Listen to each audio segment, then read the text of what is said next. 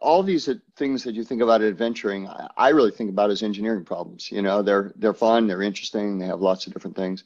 I mean, skydiving it was the same way. I actually, you know, I was 18 years old. A friend of mine convinced me to go skydiving. I had no interest in skydiving, but when he said it involves airplanes and it involves, you know, parachutes, and you know, I had seen it on television and things like that. It's like, sure, yeah. I said yes. You know, it's like it's kind of a funny thing. Somebody will come to you with some idea, which is kind of crazy, you know, like outside of your norm.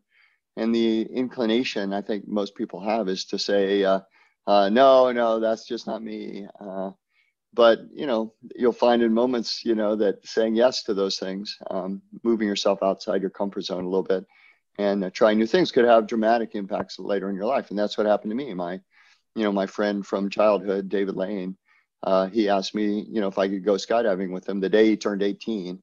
I was 6 months older. So anyway, so I did. I had an intention of doing it exactly once, but I actually really enjoyed it, and he really enjoyed it, and he twisted my arm to come back a second and third time, and I've been skydiving ever since. So, you know, there's small things, but you know, for me, I always love the engineering side, you know, and I love you know, I love math, I love science, I love physics, you know, all of these things just kind of combine, and all of these, you know, it allows you to think about things in a different way, and so I really enjoy that. So that's how skydiving started. Rock climbing, I went on a trip with some rock climbers, and they started showing me all the tricks, and love being outdoors. So, you know, that started from a Boy Scout. You know, I started in Boy Scouts, and we used to go every summer for a week. So I don't know, it just keeps rolling. Flying, I always wanted to fly. You know, I finally got a chance to learn to fly at some point. You know, it's like 35 years ago or something like that. To me, it was like the most wonderful thing. So just trying new things, and you know, really going deep in. I'm learning about it. Even if you can't do it, even if you can't afford to fly. I mean, I studied flying for 20 years, actually almost 30 years before I ever set foot in a small airplane. So anyway, so always fun to learn. That is really cool. And speaking of learning, you're very active in the STEM community.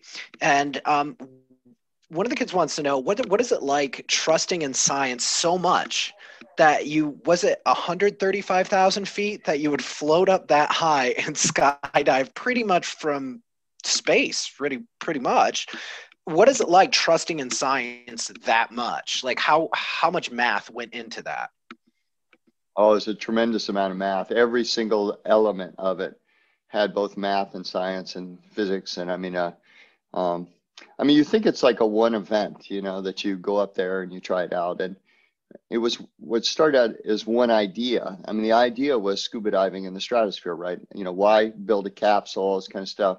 There's lots of problems with capsules, and why they tend to, you think they're going to make you safer, but in my opinion, they're actually more complicated, and they have a lot of failure modes that are that you don't think about so much. So for me, it was like, well, let's just do scuba diving. Let's strap a couple tanks on and on a spacesuit and just go up. And you know, that was the idea. But you know, of course, it took 3 years after that idea um, to really perfect it in a way that will really work. But by that time, we had done a lot of tests. I mean, I had been in that spacesuit for like 150 hours. I knew how durable it was.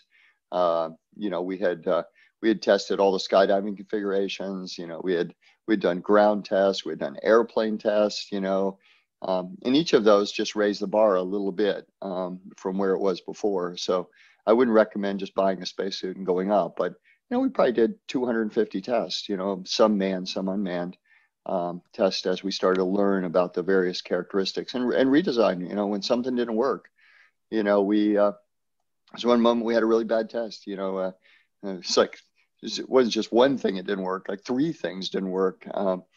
And and so, you know, once you do that, you know, you have to step back and you say, well, what could we do, you know, that's radically different? And so we did. We spent a year and we totally redesigned the system and made it a lot safer, and you know, addressed all the issues and things like that. So for me, it's not just just writing down a bunch of equations and hope you get it right. You know, it's you write about a bunch of equations, you work hard, you hire a really good team, you know, that really understands the basics, and they work really closely with you the whole time. You check each other's work, you know, you don't just assume. And then if you say this is going to work, that the auction is going to last this long, you experiment with it. Let's try it on the ground and, see how long it lasts there. And let's try it at, higher altitudes and see how long it lasts there. So it's an iterative process, where you believe you do the science, but then check it, through real world observations. I think that cycle is super important. Don't just believe everything you read. If there's a story of my dad, it was always big on, not believing everything you should read. And I remember there was a column in a newspaper, and somebody was trying to say whether, when you take a shower, do you use more water in a shower or a bath? And my dad was just hilariously laughing at this. What do you mean you use more water in a shower or bath? Why are you asking some columnist in a newspaper about that? Just, go in, plug up the tub, take a shower, and then see if the amount of water in the bath is more or less than what you would use for a bath. And then for yourself. You don't have to ask an expert. You can actually figure out that question. And for most people, showers use less water, but for some people, I'm sure that take, half-hour showers, the tub would run over. But for me, that's the whole point, try to learn stuff, I mean, if you look at my stratospheric thing, the cool part, I mean, it was fun seeing the darkness of space and the curvature of the earth. Don't get me wrong, that was super fun. But I also got to work with super smart people, balloon people and aeromedicine people and, environmental people and all these different things combined in a way that I wouldn't have got to learn it or meet those people for that matter without stretching out of my comfort zone a bit. So anyway, it was fun. Is it okay if some of the students ask you some questions? Yeah, absolutely. Yeah. All right. We have Leo in France. Leo, you had a really good question. You should be able to unmute and ask. Yes. Can you hear me? Yep. Yeah. Okay. Wonderful. I would like to ask you, so from what I know, that you went to university in Florida, correct? University of Central Florida. Yes. And I was wondering how you transitioned from going to university and graduating into working with startups in Silicon Valley in California. Oh, that's a great question. Really, really good question. Yeah, I was in Florida, a university called University of Central Florida. At the time, it was called Florida Technological University. And what happened was I wrote a paper. It was part of my master's thesis, and it got accepted to a really, really major conference, probably the largest design automation conference in the world at the time, and it was in Las Vegas. So I don't think I'd been on a plane very many times, and I've certainly never been to a Caesar's Palace, which is this giant, beautiful hotel in Las Vegas. And I'm standing in line to get my hotel room, and two people were behind me. I started up a conversation with them, or they started it up with me. I think they probably saw how nervous I was, and so anyway, it turns out they were from Stanford, and they were doing work in the same area, obviously, that I was, because it was a conference in that area. And I had actually used their software before. And so we struck up a conversation, and we spent a lot of time together at the conference. And they came to my talk, and I went to their talks, and it was great. And we really hit it off. We went to Hoover Dam together and took the tour, which was super fun because they're super smart and people. And anyway, I get back to school, and I get an email message from one of them saying, "Hey, do you want to come out to Stanford and do some research with our research group?" And it was like, I talked to my advisor. I said, "Hey, I just got this invitation." He said, "Sure, go right ahead. That'll be great for you. It'd be good for us in the program too to learn more about what's going on over there." So I flew out there, and I got an apartment and actually stayed in somebody's house, in a room in their house, and stayed there for almost a year. And I met them, and when I left, they told me they were about to start a company. And when I finished my PhD, if I could come back, they would love to hire me, which is very, very flattering. And so it took me about a year to finish up my PhD, maybe a little more. And by that time, they started their company. And so I came and joined their company and was there for 2 years, left and went to a research lab, Digital Equipment Corporation, which got bought by Compaq, which got bought by HP, and then I left to go to Google, and that's the last job other than this, little CEO autonomous, undersea exploration company. But anyway, so it was really, I mean, from being a kid in Florida, hardly ever leaving the state, to coming out to Silicon Valley and being introduced to all these wonderful people and learning, a lot about, how things get done here. It was super helpful. But anyway, it just goes back to the theme that your paths are not, somebody once told me, about career paths. They said there's this beautiful view. It's a woman, Nora Denzel. She's the one that mentioned it to me. She said, a lot of people think about career paths. And she goes, I've never found it to be a path. She goes, paths are these beautiful, paved things that go like this, gardens on each side and stuff like that. She goes, that's not it. She goes, it's not a career path. It's an obstacle course. There's things you have to jump over, climb over, dig under. People knock you off. The weather gets horrible. It's like that's what careers are really like. So don't let people fool you. Because a lot of people, when they think about a path, as soon as they hit an obstacle, they go, oh my gosh, I don't know what I'm doing. But if you think about it as an obstacle course, you say, oh yeah, of course this giant pit full of water is in front of me. I gotta figure out how to deal with this pit of water. Should I swim it? Should I, jump it? Should I pole vault it? Should I go around it? I mean, that's what life's really like. There's a lot of setbacks along the way. So we have a couple more questions. Sorry, we don't want to keep you too much because I know that you probably have some really, really precious time. But we have Maria in Spain, and she had a pretty good question for you. Maria, you had a question about his engineering background. Hey sir, who got you into engineering? So that's a great question. My dad was a mechanical engineer. He worked for Marietta. He actually worked on some parts of the space shuttle and a bunch of other projects. So I learned, from him about, he was always bringing home things and learning about it. We did a lot of experiments in home and stuff like that. So he was the one that got me into engineering and mechanical engineering. But it's funny because when I went to school, I was on a debate scholarship for a short period of time and then transferred into mechanical engineering. And I wasn't doing very well in mechanical engineering. It wasn't for me. It was like, the courses were really hard. I did okay until I got to thermodynamics, and thermodynamics is super hard. It was a super hard question. And but the same time I took thermodynamics, I also took this course in computer programming, a computer language called Fortran. And I loved the computer programming. I could spend all day and all night writing programs for computers. And thermodynamics, I was just barely getting by, studying as hard as I could. And so I switched majors at that time. I went into computers rather than mechanical engineering. And I went to the co-op because I had a co-op set up this, you can work over the summer and get work experience and come back. And I went to him because he had a mechanical engineering co-op set up for me. And I said, I'm sorry, I'm going to switch majors. Do you have anything in computer science? Do you have any jobs, internships, co-op opportunities in computer science? And he put his arm around me and said, Alan, I'm sorry to tell you, there just aren't any jobs in computer science. And I said, oh, well, I love it so much. I'm going to do it anyway, even if there are no jobs in it. And so I switched over. But here's the strange part. So I spent my whole career in computer science, which I love. And it's a wonderful, wonderful thing. But then all these projects that I'm doing, actually, the mechanical engineering has come back to me, all the time. It's like, every project I'm on, on the hardware side, have all this really cool mechanical engineering.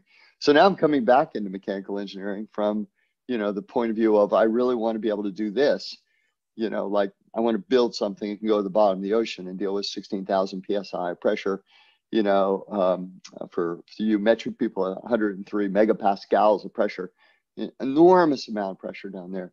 And boy, I'd love to go back and understand the mechanical engineering more because it would really help me right now. Yeah, I feel like you would be in a special category as someone who has gone so high and now you're going so low. That is a very small club you're probably in. Well, it's funny. There are people that have gone to the highest and the bottom, but the undersea stuff is all autonomous. The thing the vehicle goes down there, not me. My wife would never let me go down the bottom of the ocean, especially in a vehicle that I designed. Maybe if I have done submersibles before. I've been down to 2,000 meters before, which was really fun and things like that. But to efficiently, my view is you really want to efficiently explore the oceans, and to do that, a single vehicle with a single person isn't going to be it's not a way to understand the oceans to the depth that I think. I mean, the joke is we know more about the surface of Mars than we do our own oceans, which is 70% of the landmass of the country, of the planet. And, you know, for me, it's like, boy, it used to just make me laugh about that, you know. But now lately, it's kind of making me angry. It's like, it's not that I don't believe in Mars explorations. I love those guys. JPL is a wonderful thing. I mean, you guys saw the moon landing. I mean, the Mars landing. It was like spectacular. It was beautiful. But I do feel like we've underinvested in understanding our oceans. So, you know, my view is we should be able to build, you know, cheap vehicles, you know, maybe $10,000 each or something like that, and build thousands of them, honestly, to spend a lot of time in the ocean understanding what it is. And so that's kind of what we're working on now. So I'll read this because we've actually got this question from it's pretty unique because it's the same question from students in different parts of the world, both in Las Vegas as well as in Europe. But they want to know, what was it like free falling? How long did you free fall, and did you spin around really fast when you were free falling? Yeah. So one of the things people may remember, Felix Baumgartner and the Red Bull attempt, and Felix didn't use a drogue chute. He declined the drogue chute because he wanted to make sure he went over Mach 1. He would have gone over Mach 1 anyway, but he declined to use that. And as a result, when he came out, he actually went into an inverted flat spin. He was actually upside down, you know, spinning in a flat spin. And flat spins are super dangerous because if you get into a flat spin, what happens is the faster you spin, the more centrifugal force that you have, and it forces the blood up toward your head and down toward your feet. Now, down toward your feet doesn't really matter so much, but the forcing blood up to your head causes an increase in pressure of that blood inside your blood vessels. And if that pressure gets high enough from that spin, they explode, and you can have strokes and other things. So it's very, very dangerous to spin. And he was in a flat spin. He almost passed out. It came very close to passing out. And then he righted the flat spin, and everything went fine. But when we saw that, we said, you know, we're going to design a system that's spin proof, or at least spin resistant. So I didn't have to worry about spins, you know, and I didn't have to worry about being not face to the earth. We had designed this beautiful, elegant system that would allow me to not have to worry about flat spins. But the jump itself was beautiful. I mean, we went up. We had done two previous jumps, one at 55,000, one at 105,000. We got up to 135,000. The only thing that was really going to be different is the air is super thin. I mean, you're above 99.8%. The views are a lot better. You know, it's 135,000 feet. The darkness of space is everywhere. It's beautiful. Curvature of the earth is beautiful. But the only thing is you're going to go a lot faster. You're going to go to Mach 1 point, in my case, 1.22, whereas the previous test was never exceeded Mach 1. And so then what happens is we were set up so that I do a flat release, so that, you know, and the idea is you were going to do a release that didn't have you turning or spinning or anything like that. But because of the strange, I can go into mechanical engineering, but there's just a slight asymmetry. So when I release, it's 0G. I mean, it literally is 0G because you're falling at exactly the rate of gravity. So the gravity in relation to you is 0. So you're just floating. I mean, you know, it's in my case, I did this little backflip, and then, which was, you know, you think backflips are, you know, kind of bad, you know, you kind of get scared because you look up, but for me it was kind of nice because I got to see the balloon. I'd never seen the balloon falling away from a balloon before. And the balloon, I mean, you think these balloons are small, and on the ground they're kind of small, but when they go up, they expand, and you can put any football stadium, you know, I mean, football meaning soccer, or football meaning football, you know, American football.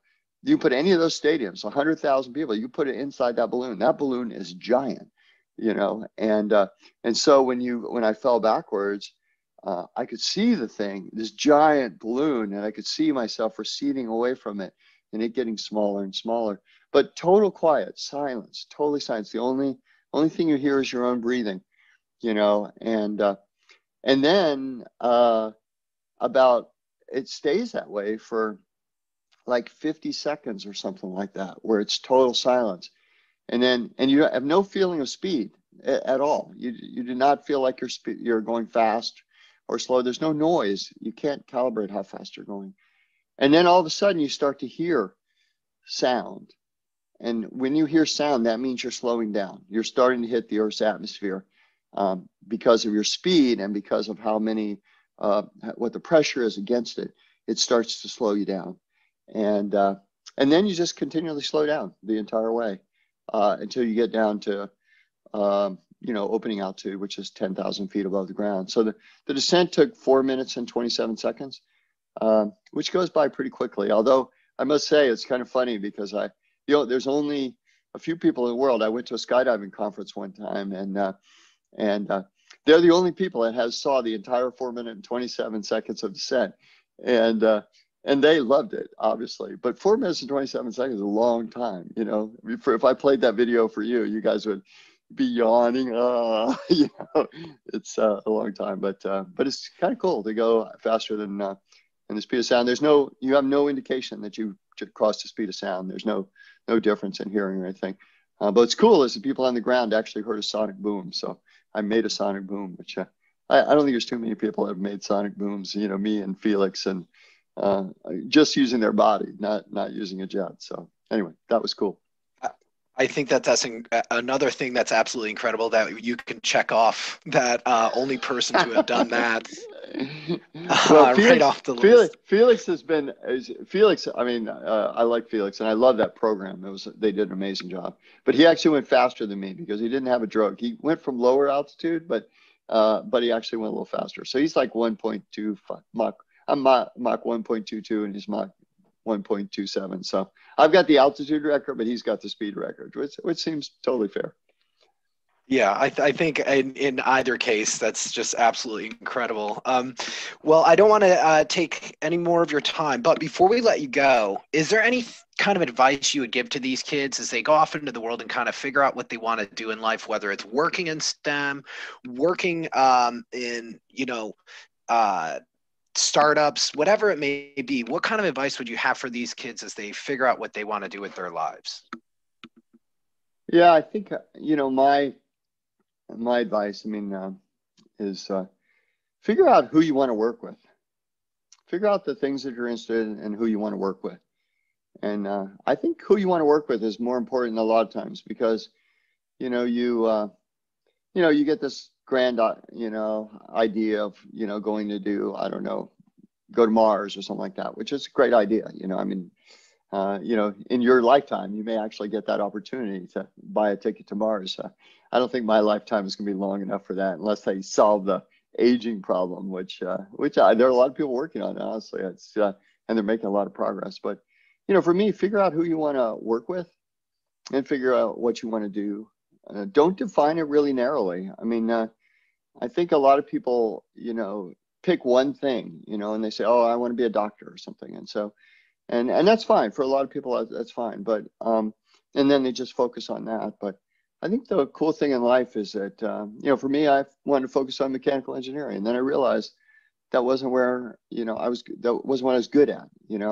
It's one thing to focus on something that you love, but you also focus on something that you love that you're good at, I might love to be a, concert pianist or something, but I have no musical talent at all. I might want to be an opera singer, but believe me, you do not want to hear me sing.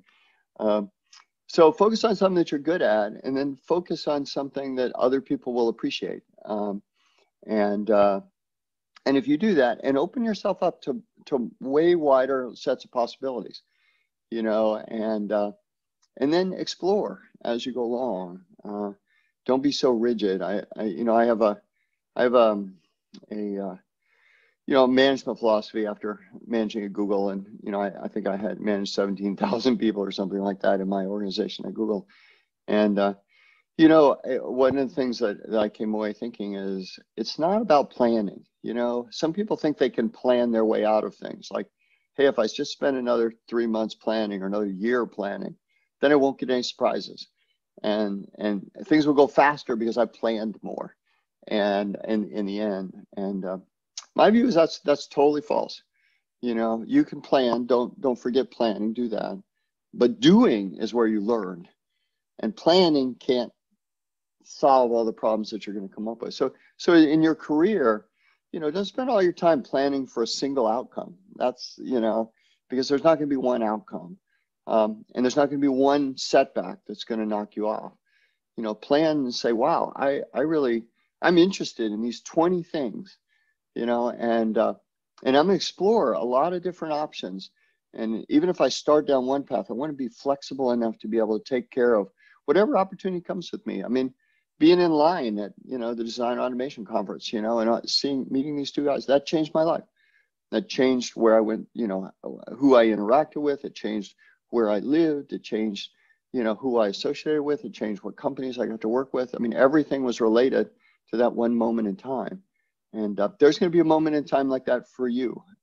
And you know, open yourself up to these, you know, amazing serendipitous things that are going to happen to you. And by the way, if you ask any adult, you know, say, name one moment in your life where something happened in that moment that actually made a tremendous change in where you were headed and where you were going, every single one of them will have that moment. Maybe it's the moment they met their, you know, wife or husband, or, you know, maybe it's a moment where they learned something new and it saved their life or whatever. But we all have those moments. So open yourself up to them. It's the funnest thing to be surprised about what you like and what you're interested in and what you want to do. So anyway, that's my advice.